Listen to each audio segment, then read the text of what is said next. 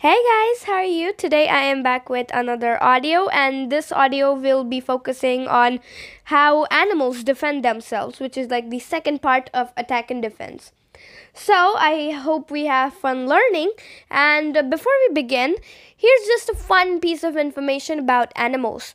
Did you know that in Japanese, cats are called neko and dogs are called inu? It's actually very cute, and because I love Japanese, I love to share it with people, I guess. So, anyway, let's start. First, we have poison glands. If attacked by a hunter, a toad defends itself by inflating its body with air and oozing poisons from its skin. This makes it hard to eat and also makes it taste unpleasant, so its enemy is most likely to leave it alone. Talk about annoying, but at least the pictures are cute. Next we have camouflage. The best defense is to avoid being noticed at all.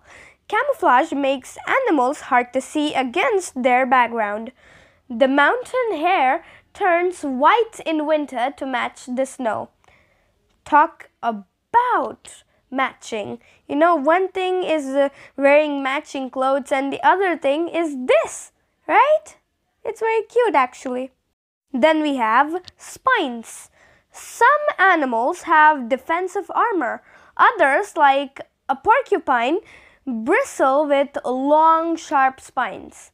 This can make them almost impossible to attack and even dangerous to animals that try.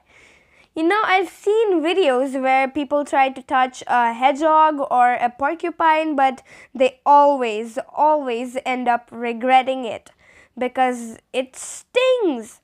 I've seen it in movies too, right? Then we have playing dead.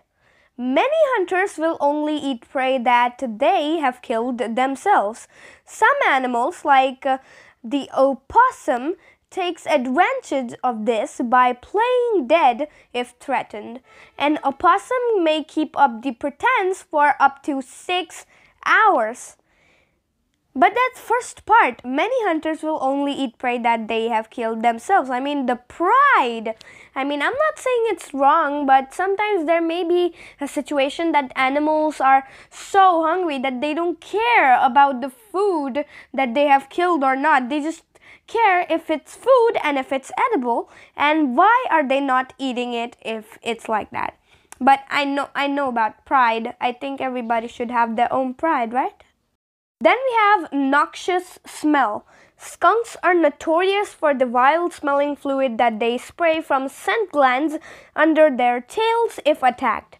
They can aim accurately up to 2 meters, that is 6.5 feet, often targeting the faces of their enemies.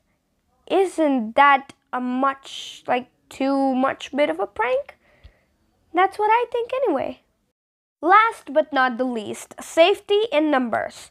Solitary animals make easy targets, so many try to confuse their enemies by living in dense shoals, flocks, or herds. By staying close together, the shoal looks like one big fish rather than lots of little ones. Talk about the trickster, right?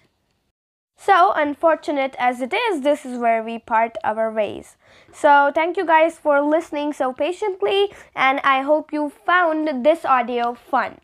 So, I guess I will see you guys later, and if you have anything that you want to request, like do this audio or do this video, I am open to all requests. Thank you guys. Have a nice day. Keep reading, keep learning, and keep watching.